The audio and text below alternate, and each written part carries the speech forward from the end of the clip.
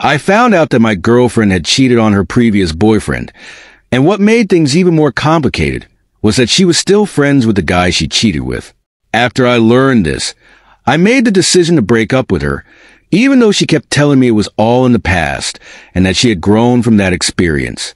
The problem, though, is that I couldn't bring myself to trust her after that revelation. I'm 26, and my now ex-girlfriend is 25. We had been together for about a year, and up until this point, I thought things were going well between us. A few weeks ago, we were hanging out with some of her friends. Byron, the guy she cheated with, wasn't there, but there was still this awkward moment during the night that ended up changing everything. We were playing a quiz game with her friends, and one of the questions that came up was about cheating. The topic didn't bother me personally, so I casually mentioned that I hate cheaters. That's when I noticed one of her friends giving her a knowing look, and at the same time, my girlfriend looked visibly uncomfortable. She shifted in her seat and tried to laugh it off, but the whole thing just felt off. That small exchange made me suspicious, and I couldn't stop thinking about it for the rest of the night. The next day, I decided to ask her about it. I didn't want to accuse her of anything, but I had to know if there was something she was hiding from me. That's when she came clean. She admitted that she had cheated on her last boyfriend, which was a huge shock to me. I felt hurt that she had never mentioned it before, especially since we had been together for almost a year by this point. When I pressed her for details, she explained that it had happened when she was drunk one night, and the guy she cheated with was none other than her friend Byron. Now, Byron wasn't a stranger to me.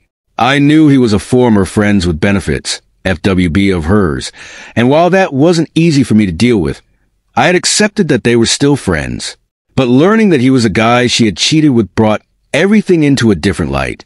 She had told me before that her relationship with Byron was purely platonic now, but suddenly, I couldn't help but question all of it. I was upset, not only because she had cheated in the past, but also because she was still regularly hanging out with the guy she cheated with. I told her I needed some time to think about everything. I didn't want to make any rash decisions, but I felt deeply conflicted. After a couple of days, I realized that I just couldn't move past the fact that she was still friends with Byron. It wasn't that I wanted to control who she could or couldn't be friends with, but I knew that it was going to bother me as long as they stayed in each other's lives. Rather than put myself through that constant stress, I decided the healthiest thing for me to do was to end the relationship. Breaking up with her wasn't easy, especially since I knew how much she cared about me. But I couldn't shake the feeling that staying with her while she remained close to Byron was going to make me miserable. I didn't want to be the person who asked her to cut someone out of her life, but at the same time, I couldn't ignore the red flags. After I broke up with her, I started to doubt my decision. Some people were telling me that I was overreacting because her cheating had happened before we even met. They said it was unfair of me to expect her to share every mistake from her past, especially if it wasn't directly affecting our relationship. But for me, it wasn't just about her past actions. It was the fact that the guy she cheated with was still a big part of her life. It felt like she hadn't fully moved on from that, and it was affecting my ability to trust her. About a week after we broke up, she came by my place, hoping to talk things through.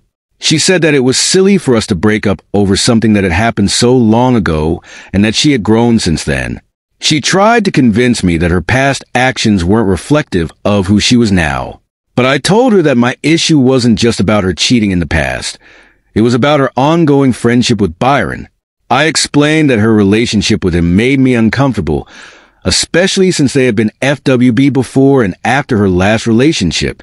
It felt like there were still unresolved feelings between them, and I wasn't willing to take the risk of being hurt.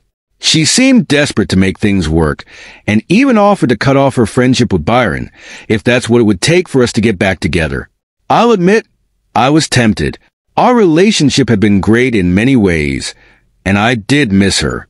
But then I remembered something that kept nagging at me. Before I could even consider giving her another chance, I needed to know the truth. I looked her in the eyes and asked her, "Have you been hooking up with Byron since we broke up?" Her reaction said it all. She hesitated, her face giving away her uncertainty. And then she finally said, "No," but the way she said it was far from convincing. I could tell she wasn't being entirely honest, so I pressed her further. She then backpedaled and said, "I mean, we were broken up. That was the moment I knew I couldn't trust her." I put my hands up and told her that I was done. I asked her to leave, and she was visibly upset. But I knew I had made the right decision for myself. It's been about 8.5 months since all of this happened. I recently ran into her at a party, and we ended up having a conversation. We kept things civil, exchanging pleasantries, but we never brought up Byron. It seemed like an unspoken agreement not to touch that subject. She was at the party with someone new, and I could feel her tension.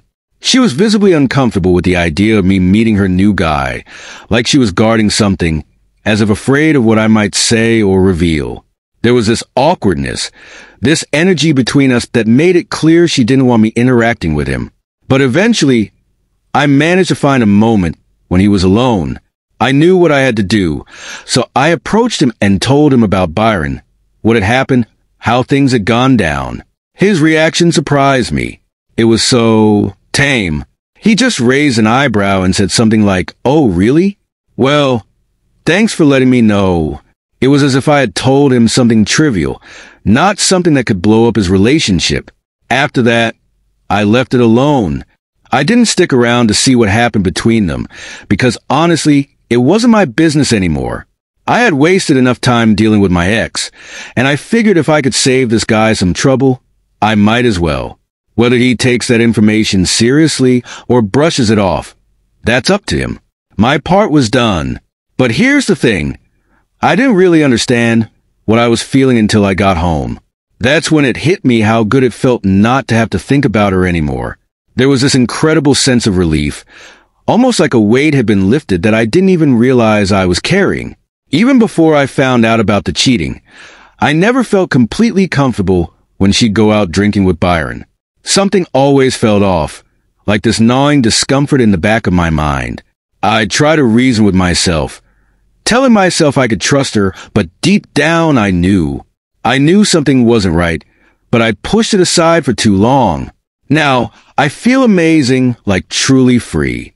Not just because she's gone, but because I'm not tied down by that anxiety anymore. Looking back, I should have left her sooner. The signs were always there. I just didn't want to see them. I'm still seeing other people now. And yeah, dating has its ups and downs, but nothing compares to the peace of mind I have now.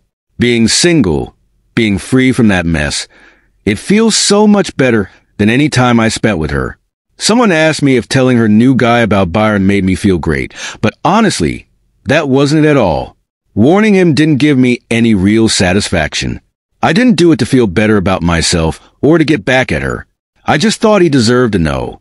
What really made me feel amazing was realizing I'm no longer in that place. I came home, and for the first time in a long time, I didn't have to worry. I didn't have to wonder if she was out getting drunk with Byron or lie to myself, repeating over and over that I could trust her when deep down I couldn't. That chapter of my life is closed. The weight is gone.